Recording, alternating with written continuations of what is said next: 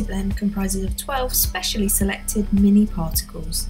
It makes a great spod mix with different seed sizes and tastes, keeping fish attracted for hours. Store your dry, uncut Partiblend in a sealed container in a cool, dry place. Partiblend is simple to prepare. Here's our step-by-step guide on how to prepare yours at home or on the bank. Partiblend needs no pre-soak. Simply add 1 part dry Partiblend to 2 parts water to your pan. We like to add some Betalin in the soaking stage, 1 to 3 ml of Betalin per 1 kg of dry Partiblend to your soaking water.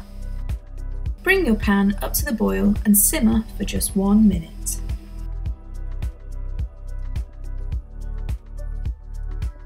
Your Partiblend is now cooked and should look swollen and rehydrated with a slight stodgy consistency. Add another 1 to 3 ml of Betalin per 1 kg of Partiblend to really enhance the flavour and attractiveness to fish.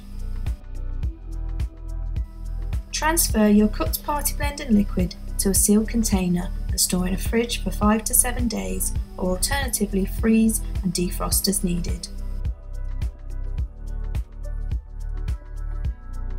Partiblend will stay fresh for 3 to 5 days on the bank, depending on the ambient temperature. Try adding a slime or food liquid to your Partiblend. The liquid will create a milky cloud drawing fish in, whilst the different seeds and tastes will keep them rooting around for longer.